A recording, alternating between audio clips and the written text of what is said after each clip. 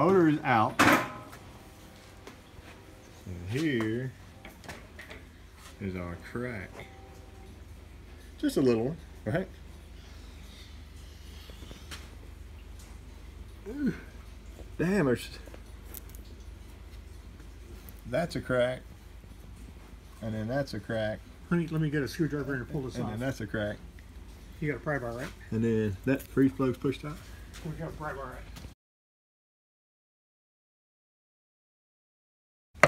God. Uh-oh.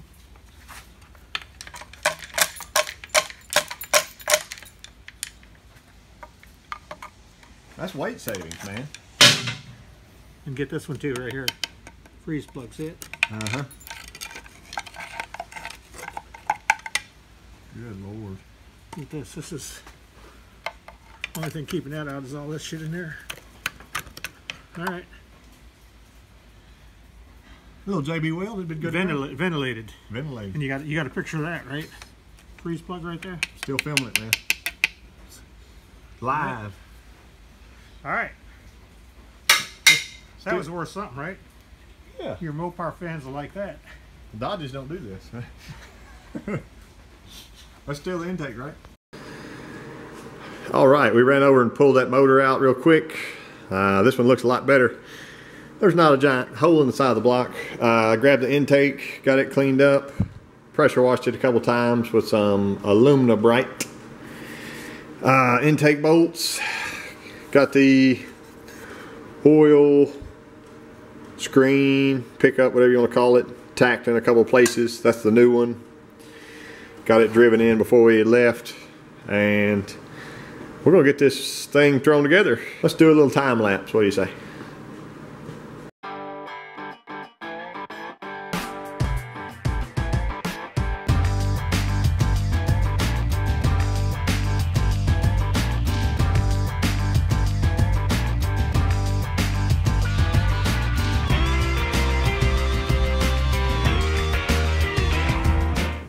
Any way we can put the oil pan on right now? Well, let's put the timing cover in then. Let's do that. And that way, when Okay, that's fine. we get our lifter drip going. Okay, timing cover.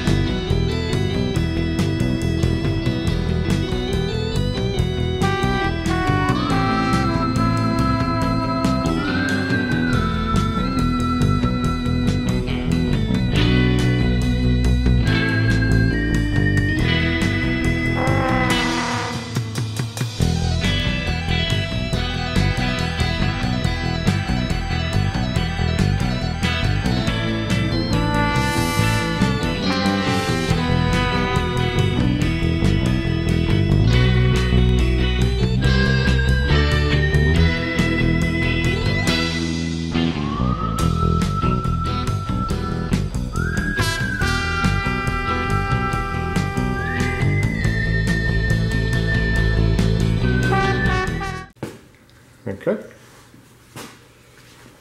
Wham bam, thank you, man.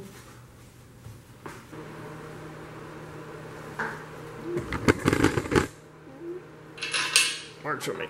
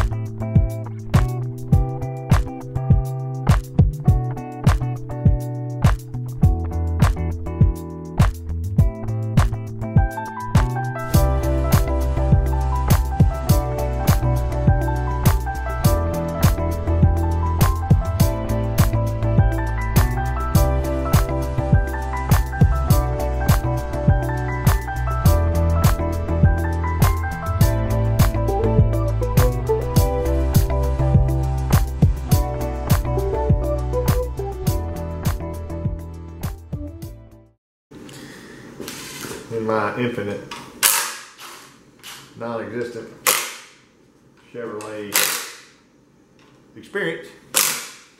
We put the valve covers on backwards.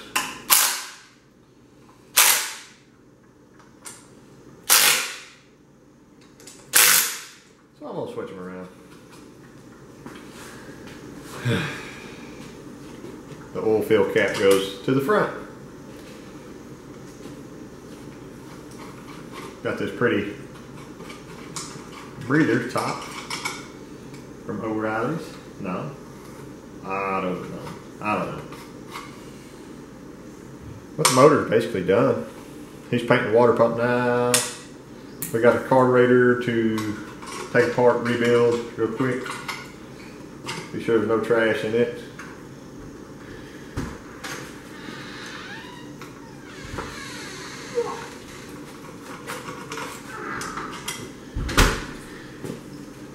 Switching the valve covers. And I borrowed your Makita.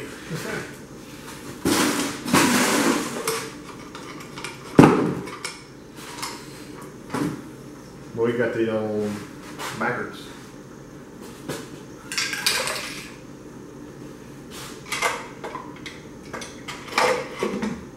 They go like that. I looked at a picture online. Okay. But I figured I'd film it so that they could see my infinite Chevrolet wisdom. That's good. They could know that I don't know what the hell. Alright, so a quick update where we're kind of going to end here. We got the motor out of the Apache truck with the giant hole in the side. We got the new motor totally assembled, put together, got it ready to stick in the truck.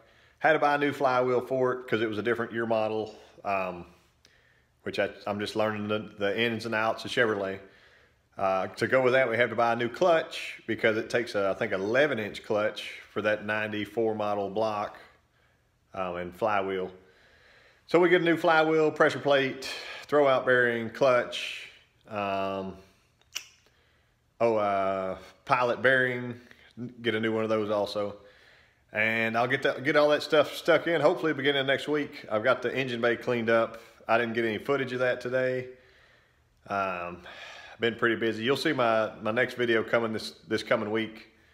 But got a good Mopar video. Went and found me a little builder motor, so that's pretty cool. Got a good deal on it. But thank y'all for watching, and I'll see you soon. Need to let y'all know, got a name for our project. It is by the guy Hog123 from YouTube. The name is Charlie Brown. So it's got plenty of yellow and black. It's gonna look pretty sharp.